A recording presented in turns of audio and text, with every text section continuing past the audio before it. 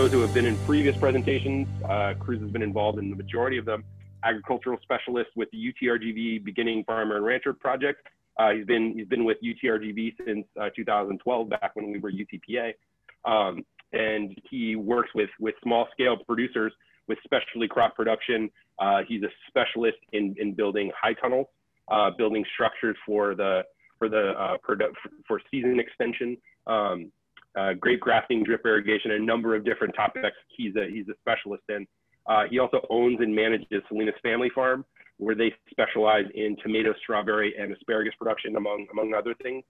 And previously, Cruz, he was a farm worker until the age of 17, worked for 30 years in the ag equipment industry here in the Rio Grande Valley, and he worked for 7 years for the USDA Kika de la Garza Research Center on specialty crop research projects. And Cruz is going to present today. It's a follow-up from last week, where he talked about growing dragon fruit and what's involved with that. Today he's going to talk about building those concrete posts to actually support the very heavy dragon fruit plant. So Cruz, please go ahead and take it over, sir. Thank you, Colin. I've been growing dragon fruit, also known as pitaya, for about 7 years now. It's been an experience. I've tried several different methods of actually trellising the dragon fruit. And after several trials, I decided that using the concrete post was the best thing for me, especially that because I was going to go commercially. The steps in building the concrete post is kind of a little complicated, but it's really simple. Once you do one, everything else is monotonous. You just keep doing it over and over. We'll go ahead and start with a presentation because there's quite a few slides. First of all, we'll start with the tools required for building the concrete post. First, you'll need a trough. Then you'll need a hoe to mix the concrete. You'll need a shovel to shovel your mix into your form. You'll need a drill for drilling the screws to put the boards together. You're gonna need a 7/16 wood bit.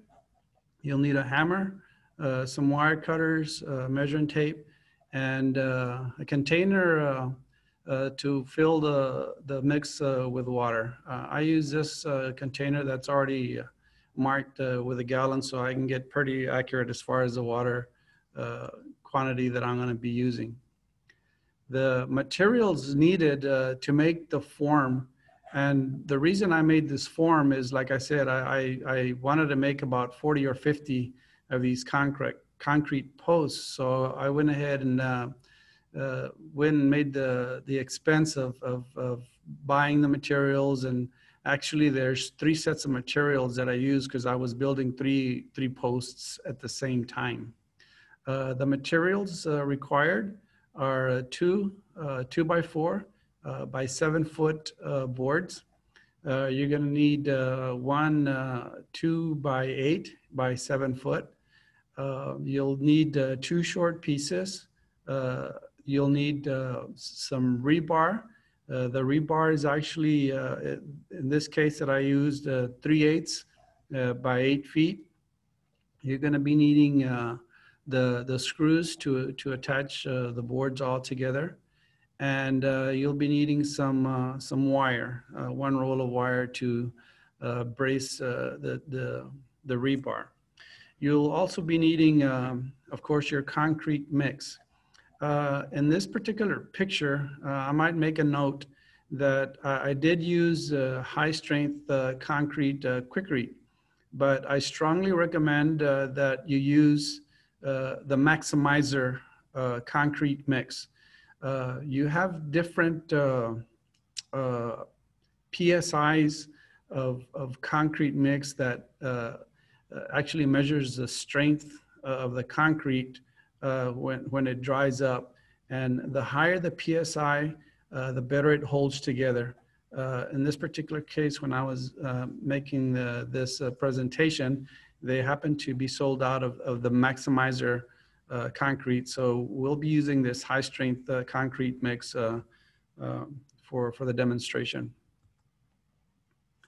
First step that we're going to start doing is you're going to start attaching or putting or drilling the screws into your boards. In this case, we have the screws pre-drilled into your 2x8 board. The screws are spaced evenly, and they don't have to be actually measured. They can just be more or less 2 feet apart. It's just to hold all these pieces together. I'll be using 10x3 screws because there is quite a bit of weight involved in putting these in this form together. The next step that you're going to do is you're going to lay out your 2x4s and by 3.5, and your top board, your 2x4x8 in this manner. You'll be laying the 2x4s on a vertical position, and you'll be laying the 2x8 in a horizontal position. Okay, the spacing is going to be 7.5, and I might make a note that even though that we say, or you go by a 2x4x8 or in this case a 2x8, they're not actually 4 inches in diameter. They're only 3.5. And this board is not a true 8. It's 7.25, I believe. So basically this 2x8 is going to be on the outer edges, and that goes for all your lumber. Even though it says 2x4, it's not actually 4 inches wide.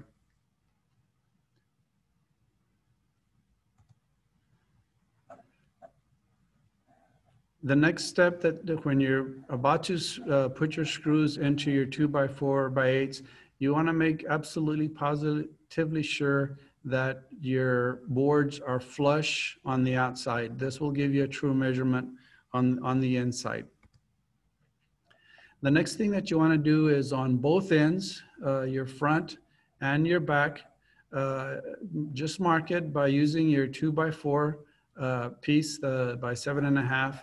and using that as a guide, and that's how far that this 2x4x7 is going to extend on both ends.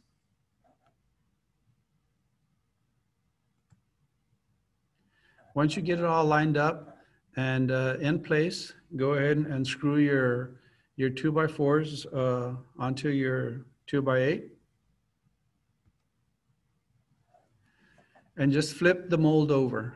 Okay, this is what it should look like when it's all put together.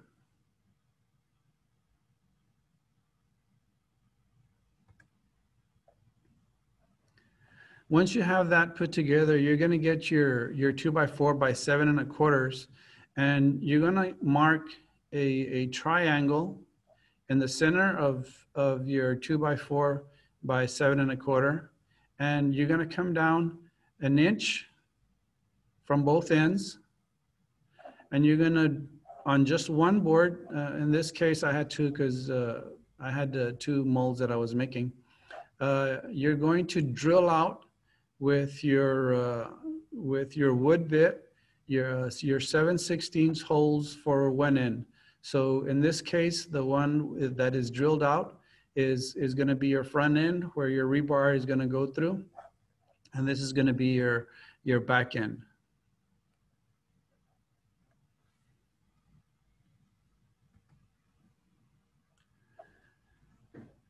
Once you get those drilled out, then you're gonna install your front drilled out 2x4x7 with 2 wood screws on one end, and you're gonna screw the other one on the back end.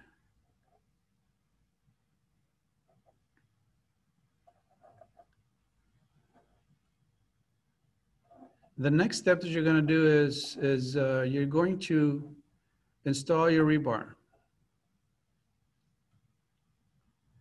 your rebar is a foot longer than your actual mold. So your rebar is going to stick out 12 inches from the front end.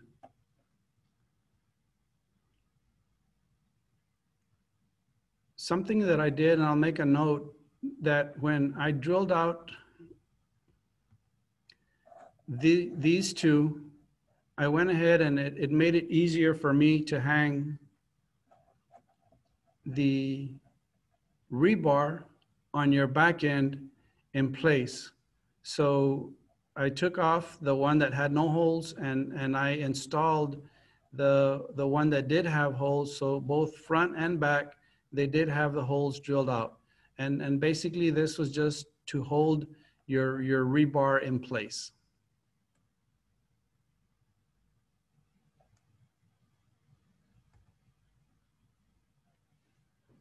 The next thing that you have to do, and this is kind of tedious and it has to be almost perfect because this is what's going to strengthen your concrete post. What you're going to do is you're going to get just a piece of your rebar and you're going to lay it across the top. You're going to take your wire and you're going to cut maybe some 12-inch pieces. And basically what you want to do is on the both, since this is like a triangle, the ones that are on the bottom, you're going to want to lift them up an inch off the top of your bottom 2x4x8. Okay, so the right and left bottom ones are up in the air 1 inch away from the board, and your center one, which would be the top one, you want it 1 inch from the top coming down. So basically this triangle is going to be the same height as this triangle here, as your both ends. And in this case, I believe I just did it with one, but I would recommend that you do it at least in 2 places.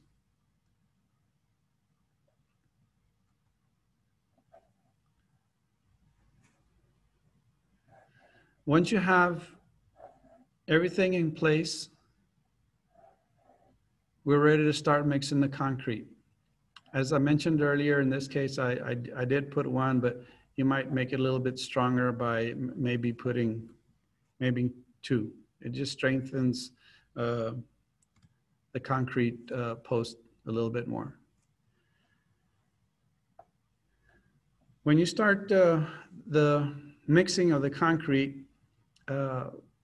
make sure you have all your stuff ready. Everything is prepared. Everything is close by. Because once you start mixing the concrete, you only have X amount of time before your concrete starts to set. Okay? Where if you've never mixed concrete before, it's pretty simple. It's not very difficult to do. In this case, I'm using a trough. You could use a wheelbarrow. You can make your own trough out of lumber or whatever. But I mean, these are not very expensive to purchase. You're going to need your trough. You're going to mix in 1 50-pound bag of the concrete mix. Have your hose so you can mix your concrete mix with the water, and have your shovel ready so that you can put the concrete mix into your form. The first mix is going to be 50 pounds of concrete, and you're going to use 1.5 gallons of water. Now this is for this 50-pound bag. Normally I would be using an 80-pound bag, but like I said, they didn't have it. If as far as weight is concerned, if 50 pounds is too much or 80 pounds is too much, they do sell it in a 25-pound bag. So you just have to adjust your water according to the weight of the concrete mix that you are using.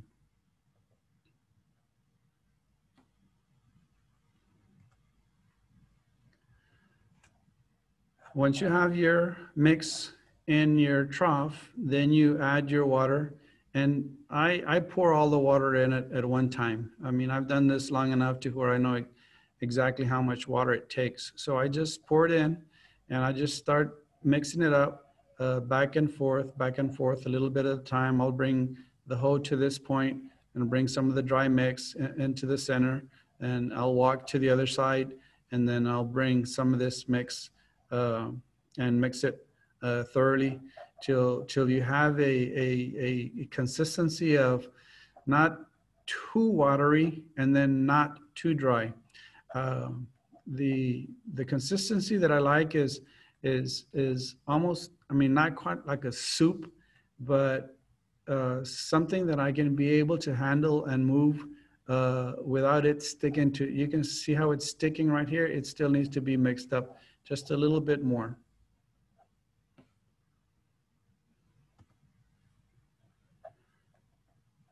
Once you have your mix ready, then you're going to start applying it into the trough. Here's where I mentioned a little bit earlier, where now you need to start working really fast. I mean, this is probably, I mean, I did it by myself without any problem. If there's a two-man team, that makes it a lot better and you can go a lot quicker. Because once you're at this point, then your concrete is going to start to set. So now you've got to move quickly in putting your mix into your mold.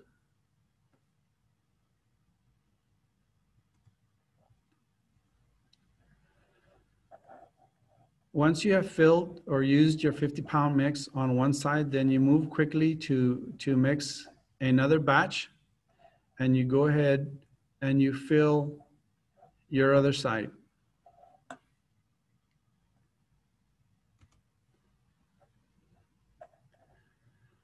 One tip that I do have for y'all, when you all have this mold filled with the concrete, is grab it from this portion right here, lift it up anywhere from 4 to 6 inches, and just let it drop about 3 or 4 or 5 times in a row. And what that does is it takes out all your air pockets out of your concrete, and it fills in all the spaces that didn't get any mix at all. Then you go to the opposite end and you do the same thing.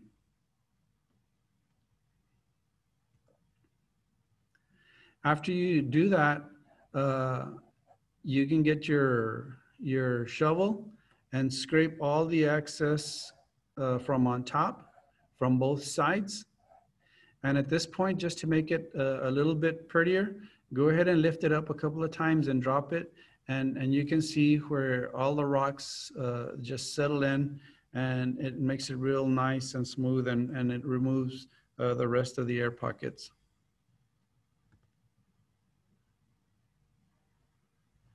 And once you've done, basically this is what you're going to have.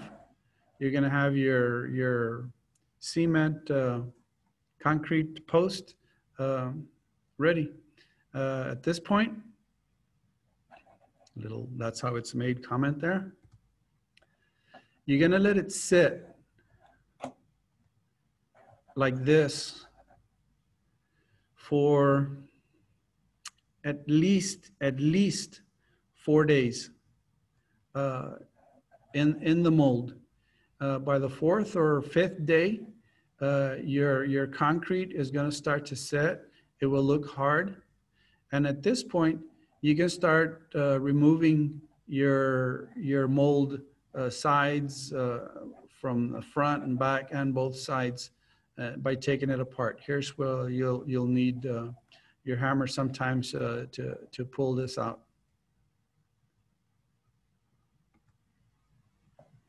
Remember, you had your wires that were holding up your rebars. You'll cut those with your wire cutters. You'll turn the mold over, and then you start removing your wood screws from your sides on your 2x4s by 7s. At this point, your mold should be nice, and it's not going to be very hard. It's still not cured yet. But at this point, you're able to pick it up, move it around, slide it over. And one of the things that I did is when I would take the mold out, I would put the mold where I was going to leave it. I did not want to be moving this around so that it wouldn't crack on me or stuff like that. So basically what I did is when I took this mold off, I would leave the post in that position for at least 4 weeks before I actually started working with it and putting in the ground. That way, the concrete gets really hard, and you're able to work with it, and you're not going to crack it and you're not going to break it. Now, the width and the length of this one is actually 3.5 because it was a 2x4, but the actual width is 4 inches. And the bag, it tells you, it gives you a little calculation on how long your mold is going to take to actually cure to its fullest. And in this case, this post, this particular diameter was going to take 3 months. So basically what I did is I took the posts after 4 weeks and I set them in the holes, and I left them there before I actually planted or started working the rebars on top and bending them so that I would not break or crack the top end of the wooden post, or the concrete post, that is. And here's your final work, your concrete post with the rebars folded over with your tire on top and your dragon fruit growing out of your concrete post. The reason I also chose concrete, I might add, is that this dragon fruit takes quite a bit of water. Even though it's in the cactus family, it takes about 1 inch of water a week or every 2 weeks. And if you're using a wooden post or a PVC or a treated post, it will eventually rot. And if you're using a PVC pipe, the PVC pipe is not strong enough to withstand the weight of the dragon fruit. The dragon fruit will eventually umbrella out, and it'll weigh, the mass will be almost, I mean, it can be up to 100 to 150, 200 pounds, and that's why I use the concrete post. At this point, if we have any questions, Colin? Yeah, we do have some questions. Cruz, that was fantastic. Just as a reminder, because again, so your presentation was a follow-up to last week's, where you talk more about the plant, more about the fruit, and using I think wooden trellises you were talking about last week. So why are concrete trellises so important? I think this relates to how big these plants grow, right? And like how sort of, you know, like how much support they can need over time. I guess the main reason is because the plant actually will grow up to about 20, 25 years if you take care of it.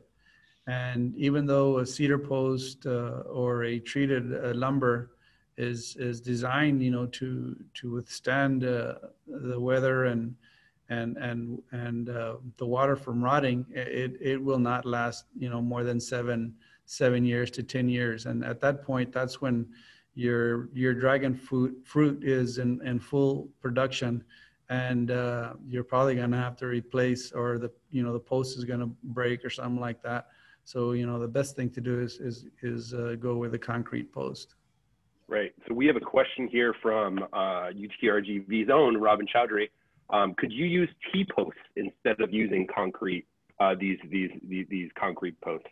There is actually no right way and no wrong way, or no right trellis or wrong trellis. I have played with different types of trellises. I've used T-posts. I've used T-posts with a King Ranch wire, which is the one they use for cattle.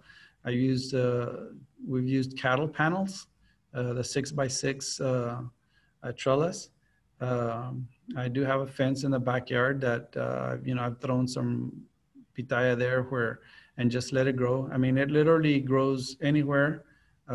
But if you're going to go commercially, this would be probably the route to go. Right. That makes a lot of sense. And following up on that, so we had comments, I think, from last week and a follow-up question. When you leave the newly made concrete posts in place for a month after you unmold them, do you cover them with anything? Are you using a tarp? Do they need to be protected from water or rain or wind or anything? No, actually, I just let them set and I let them dry out. They're where they were. So it's now, you don't want to set them out in the sun and leave them out in the sun at the beginning. If you're doing it right in the middle of the summer, it's almost like a concrete slab. You know, you don't want it to dry real fast. So at that point, you would probably, you know, get a garden hose or a bucket and maybe pour some water over it so that, you know, it dries slowly. Again, from Robin, he's asking, he thinks he missed it, but how are you securing the posts once you build them, once they're dried out and cured a little bit? How are you securing them to the ground? I know that there's a bunch of rebar sticking out. You're digging a hole and just like a post hole digger, or how are you approaching that? It's just a regular post. Dig the 2-foot hole and just drop it in the 2-foot hole. Now I'm using on my prior presentation, I used a tire which was 10 inches deep with more topsoil. So if you're planting straight flush on the ground, then I'd strongly recommend that your hole be, you know, a little bit deeper because it is holding a lot of weight. Now the length or the height of the pole is also not, you know, set in stone. I mean, the reason that I chose 7 foot is that I'm able to harvest the dragon fruit. I'm 6'1", so I'm able to harvest the fruit without using ladders. Now, if you want to go taller, of course, your plant's going to be much taller. I mean, it's going to produce the leaves much longer, but now you're having to use ladders to harvest the fruit. Now, if you're using or you're going to be growing a minimal amount of plants, maybe that'd be the route to go, you know, to have a taller trellis or post. That way you can have more area and more fruit production. Or in the same token, if you're not as tall and you don't want to be reaching up as high, you can shorten the height of your concrete post, or any post for that matter. All right. Would it be feasible, because we got a couple questions last time, if you're building, if you're using that tire setup, because the root structure is pretty shallow, to set something up where it's almost mobile, because as you go further north, the risk of frost is of course higher. And would it then be possible to build something that you could maybe put on a dolly, and when you know the frost is coming in, you can bring it into a garage or a structure? Oh yes, that would be no problem at all. The only thing there that you would have to do is you would need to keep it pruned down to a size where you're able to move it without it growing to its fullest maturity size. And you would probably be pruning it to maybe 4 or 5 leaves instead of, you know, 15, 20, or 30 leaves. Yeah, that's doable. Interesting. So shout out to Annalise, who came up with that idea. If you have follow-up questions, again, if it's on Dragonfruit or any variety of things for Cruz and for Juan, these are experts. These are locally, state, and almost nationally recognized experts on these subjects. And because growing in the Valley is it's a unique circumstance, make sure that you follow up with these experts, with these professionals. That's what they're here for, is to help people out. And that's what we really love to do. So just a reminder, we're gonna wrap up pretty soon. If we hope we have a few more questions to get through, but again, these presentations have been brought to you by UTRGV Center for Sustainable Agriculture and Rural Advancement, and some of our sponsored projects, the Beginning Farmer and Rancher Project and Texas Rural Cooperative Center. We will be holding another training series in probably a month or so. We're going to try to probably space it out every 30 days or maybe 45 days, maybe a little bit longer. Before we end here, some final question from Debbie Cox for Cruz.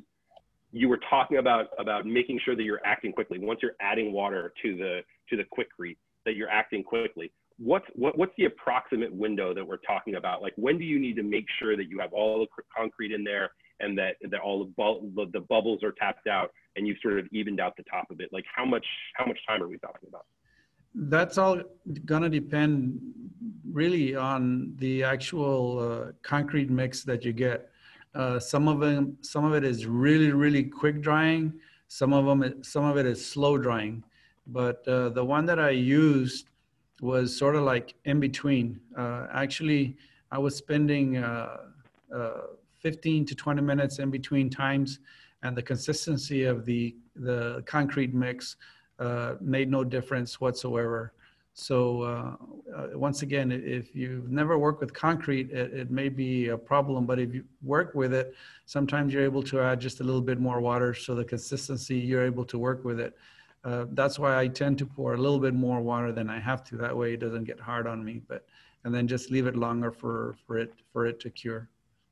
But it just all depends on the brand of the concrete mix, and the package will say whether it's fast drying or not. Okay.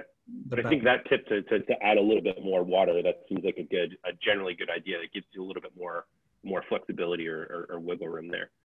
Another question from Debbie Cox. What's the approximate cost? I know you basically have to spread these costs over, a bag of concrete is going to be, maybe a few posts. What's the approximate cost would you estimate for one of these trellis posts? You would have to purchase the 2x4s, the 2x8s, of course the concrete, some of the wire and stuff like. If you were to purchase all that and not the tools, your shovel, your wire cutters, and just the materials, more or less it's about $50 per pole. That's if you're using the maximizer. The maximizer is kind of expensive. I believe it'll run like $8 or $9. But if you buy quite a few bags, anywhere you purchase, they'll give you the contractor price, and it lowers the price. So all depending how much concrete you purchase also makes a difference in price. Right. But you're not going to go over $50 per post. If you're doing a whole bunch of them, of course, it's the dollar amount is not going to be relative to if you're doing one or you're doing 40, because you're using the same form for all the 40 posts. So you're spreading those costs of the actual mold across 40 posts instead of just one. Then I mean my average came out, I believe, was like I think it was like $17 a post, $17. Okay. But I did 45. So.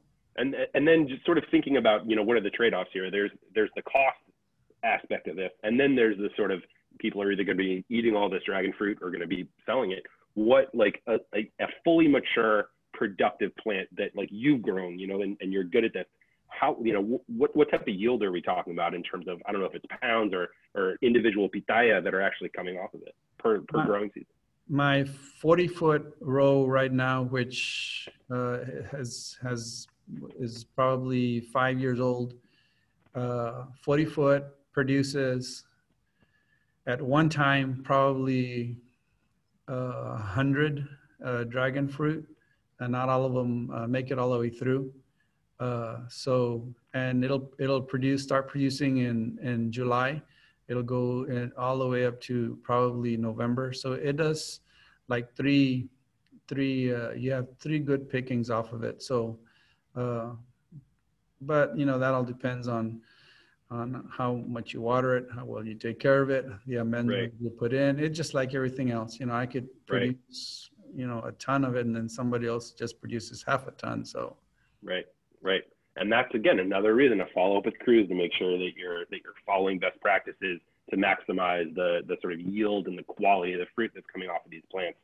I think we had questions last time again about some people that have grown this in the past that they weren't being pollinated appropriately, and what are different strategies to deal with that. So I just really want to thank everyone who's shown up for this. We've had a really good turnout and really good feedback and interaction, and we really value your time, and just want to thank you so much for coming out. And also want to really thank our ag experts, Cruz Salinas, Juan Regosa. They're fantastic. They're fantastic technical assistance providers here at the university, and please take advantage of their availability to answer questions on this. So Cruz and Juan, I just want to say thanks. And for everyone, seems like we have a really local audience here. So everyone here in the Valley, thanks for tuning in, and everyone stay safe out there. And we hope to see you next time.